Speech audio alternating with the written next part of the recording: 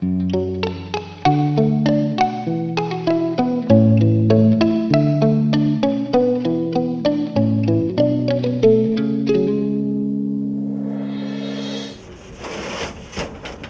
City of Burbank Domestic Violence Task Force and the Zonta Club of Burbank recently had an idea that ended up here, at a massive Burbank prop shop.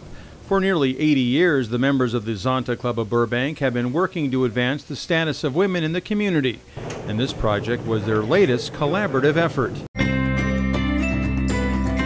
Inspired by a 2013 anti-domestic violence art display by a Zonta club in Italy, and the global Zonta Says No advocacy program for the elimination of gender violence, Burbank native Doug Murphy was brought on as the creative director of Bearing Their Souls.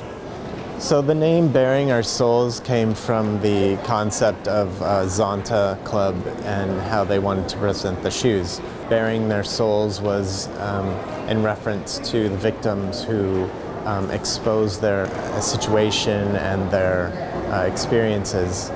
And through the exhibit, the shoes will correlate.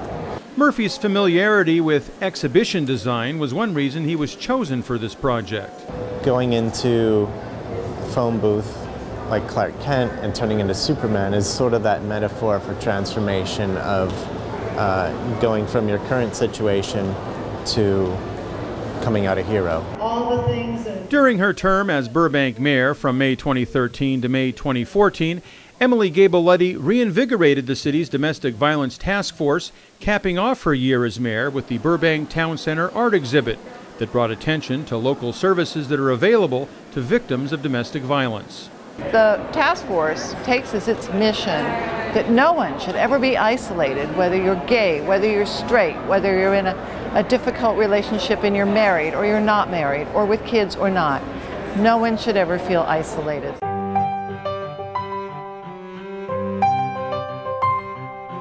The information has been made available in 5 languages. One of the service providers listed is the Family Service Agency, which has been in Burbank for nearly a quarter of a century. And the need is growing, and unfortunately we have not been successful yet in extinguishing this behavior. We hope we will someday.